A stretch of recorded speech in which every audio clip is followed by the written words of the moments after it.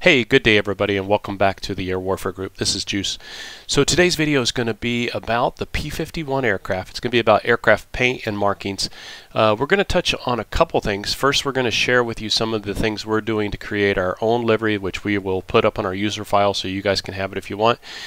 We are using the 357 Fighter Group base paint markings, and a shout out, I'll put his name in a link to his YouTube channel in the description. Reflected Simulations shared a file with us for the base paint he had that was really good. It had the right levels of color and depth and layers that we wanted, so he was gracious enough to give us that, and a big thanks to him. So we are working on our new skins, and we're also paying a little tribute to the 357th Fighter Group, which we are adopting the base layer of that fighter group for our skins in the Air Warfare Group. Before I get started though, let me disclaim that we are not the experts on this. We do information research on the internet, what we can find through YouTube and through Google to get information. So anything you guys can add in there would really help the conversation, help grow the community, and help really keep alive this rare history in World War II, from World War II. So one of the things we're starting with on our skin is we're going to do a different spinner. The spinner is going to be the same paint scheme, but we're going to touch it up a little bit. The default spinner has some broken paint on it, but it doesn't look realistic to us. We're going to do that. We also are toning down the sun glare shield, or the sun glare bonnet on top of the engine, so that it looks a little darker. Some of the ones that are in DCS are too shiny, too bright, too black. So we've got a more flat blacker, I should say, if that's a word. We also are going to put the AWG shoulder patch on our pilots, and we're also going to have, each individual is going to have custom skins. This is Cabby's. He's the main artist working on this right now, and you'll see that Cabby's aircraft is Guardian Angel, and that's his custom artwork that he's put up there, as well as on the canopy there you can see his Major John Cabby Cabigas. Cabby was my mentor. For those of you that are new to the channel, he's the one that actually got me to become a pilot, and we've been flying flight sims together for over 20 years, all the way back to the Jane's days and stuff. So big shout out to Cabby for all the hard work he's doing for the squadron. Now we're gonna have some different variations of the tail flashes, and some of the information I've found online say that the different rudder color was for a different squadron within the same fighter group, and I'll show you a little bit about that. But I also found some information that shows that it wasn't consistent, and we may do that in the Air Warfare Group, have individual fighter squadrons, the 362nd, the 363rd, and the 364th, which I'll touch on when I go to Bud Anderson's website to Fly and Flight for you guys in just a few seconds. So you can go through DCS World, go through the liveries for each faction, and you can see all of the different skins that are included in there. And then you can also go over to digitalcombatsimulator.com, user files, downloads, and filter for P-51 skins to find a lot of available stuff. And I'll put a link to my two favorite. It's actually one download, but it has two of my favorite skins in there from the same fighter group. So you can see there's a lot of variation. You've got some yellow on the nose, yellow on the tail, red on the canopy. Some of these side numbers are baked in, and some of them aren't.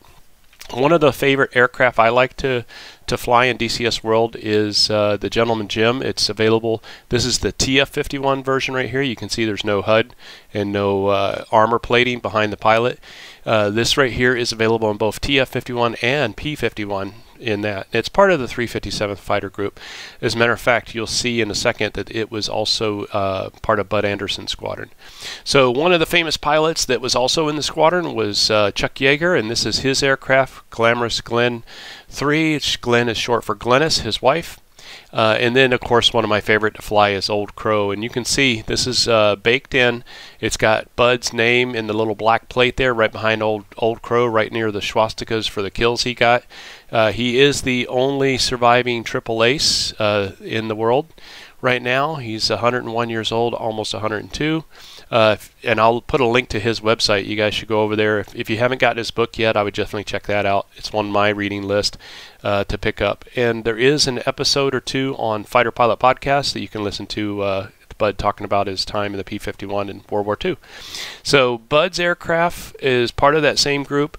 Gentleman Jim is, like I said, one of the free aircraft that we get in DCS World that's really modeled well. It's got the baked-in numbers and letters on it and everything. And Gentleman Jim was flown by Jim Browning. If you guys didn't know that, that's where the Jim came from, Gentleman Jim. And we're going to use Gentleman Jim's aircraft to go through and break down some of the numbers and meanings, the colors and the meanings on some of the numbers and letters on the side of the aircraft. So here is Jim right here, talking with one of his ground crew guys out in front of his airplane. You can see this is a D model Mustang. It's got the bubble canopy there. It's got Gentleman Jim. Looks just like this one, except this was prior to him putting the top hat and the cane on there. Stuff. So here's a little bit closer look. And now, if you look at this graphic I've got here, A is the spinner. The spinner in the lead cowling checkered pattern there is to indicate the 357th group, and all the squadrons in the group, most of the aircraft within those squadrons had this on it. You see the name Gentleman Jim on B, and then C is the artwork, of course. D is the kill score tally there. You can see he's got 1, 2, 3, 4, 5, 6 kills at that point. And then you get down to further back in front of the roundel and you know, the star and bar. In front of that, you see B6. B6 was his squadron code, and P was his individual aircraft. Now, something that I need help, going down to F on the tail, something I need help from you guys. If any of you guys have a reference, it would be great to put a link in. Send it in a comment, but let us know. If you use current U.S. Air Force tail numbers as an indicator, the first 2 digits on like an F-16 or F-15 usually indicate the year that the aircraft was produced, and then the last 3 digits or 4 digits indicate the serial number, individual serial number of that airframe. In this case, you know, you would think, using that logic, this would be like it was built in 41 in the 4th quarter, and it was number aircraft 000937 off the line. The zeros are not shown in there. However, I don't know if we really had any production line 41 Mustangs in there, since we didn't enter the war until 1941. And although we did develop the Mustang for the Brits, most of those were already serving with the Brits before they as A's and then soon to be B's and then C's and D's. So it's really interesting. If you guys have any information about that 414 on the tail, let us know and everything. If you look down at G and H, you can see there's the invasion stripe, the reduced invasion stripe underneath. And the mirror is a little different than what we have in DCS World, as always. And this is the aircraft from the left side, if you're looking at it, and you can see that in front of the roundel on the side of the aircraft, B6 is the squadron code, P is the other code. And if you look at the tail numbers, you see 414937. If you flip it around, you see 414937. You still see the B6 in front, and you see the P. And I'll show you in DCS World what you'll need to do if you want to get some certain codes. And I'll show you what we're doing for our squadron, actually. So let's do this in DCS. I'm going to Alt-Tab over to DCS, and we're going to go to our red squadron colors, which I'm doing. Cabby likes the gold, and I'll show you Cabby's skin here in a second. So this is going to be my aircraft paint scheme right here. And then my special code, we went with Bravo Bravo. You can uppercase that or lowercase if you want. It comes out on the airplane uppercase. BB. And then you'll see that it looks like one of the B's is still back in the behind there. And then my individual aircraft code is J for Juice. And then my unique number for me on the roster is 237. That's a special number to me, and I can look on the roster when I slot into the mission, and I can say, okay, there's aircraft 237. That's my slot. That's where my responsibility is. And everything. So if we do that, now I'm going to clear. That's how mine would look right there. You'd see BB and then J, and anybody in the air could see that, and they could verify, hey, he's a red tail and he's got 237 on it. Now Cabby's, let me clear this out. Here's Cabby's aircraft, Guardian Angel, and you can see there's his nose art and his name on the canopy, and he's working. This is the baseline. He's building off of this, and he's actually made changes. This is not as dark right here. These black stripes I'm pointing at with the mouse, if you guys can see that, and the cowling, those aren't as dark, and we're going to fix that. But Cabby's special code is BB Bravo Bravo, and then Victor for his middle initial. I'm not going to tell you what it stands for, and then his unique number is 599. And there's what Cabby's airplane looks like. That's what will be not baked in, but that's what we'll have set up in the mission editor when we do that. So, and then finally, let's end with a little visit over at Bud Anderson's website, To Fly and Fight. I'm not associated with Bud. I've listened to him. I've probably been at an air show where he's been in California. He lives in the area where I learned to fly near Beale Air Force Base. He's down in the town of Auburn.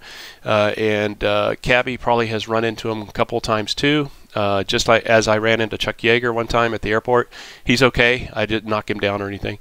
But Bud's website is right here, and this is where I got a lot of the information. So if you go to his website, you can read the 357th tribute here, and it's a really good story. It shows you the 357th patch there. I'm going to get with Cabby and see if we can put these patches on the opposite side. We'll put the Air Warfare Group where the U.S. Army Air Corps patch goes on the left, and we'll put the squadron for we'll put this group on. We'll put the Air Warfare Group somewhere else. We don't really need it on these airplanes. But over here, here's the 3 squadrons, the 362nd, the 363rd, and the 364th. And I like the 363rd. That's the squadron I want to be with. I think Cabby is going to go with the 362nd, and I don't know which one of those were yellowtails or the yellow rudders and stuff like that. But you can also find out information. Here's they got a model builder's guide right here, and it talks about how to when you're painting and get the authentic markings when you're in scale modeling. It's pretty good. Look at this, pretty cool. I wish I had those skills when I was a kid. If I go over here to resources, you can go and look at some of the aviation artwork. Look at this. Here's a Old Crow as a B model, engaging some BF-109s with B-17s in it. These are artist renditions. Here's a D model Old Crow. I saved this picture here. I love this. I might use it as one of my wallpapers and everything. And I think you can order these too. You can order these from the artist directly if you want to get a full-size print done. Or a replication of it, probably a photo or a litho, something like that.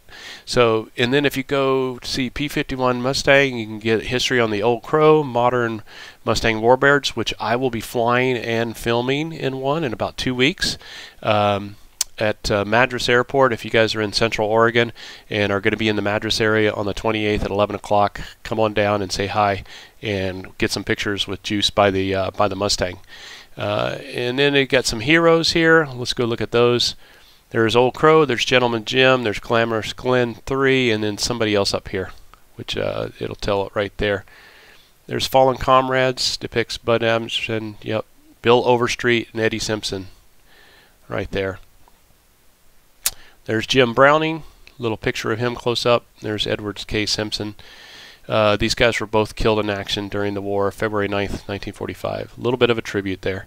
Remember, as Jello says, guys, if you're a veteran and somebody wishes you a happy Memorial Day, it's not a happy day, and you should remind them that no, this is not a day of happiness, it's a day of memory of those that have passed.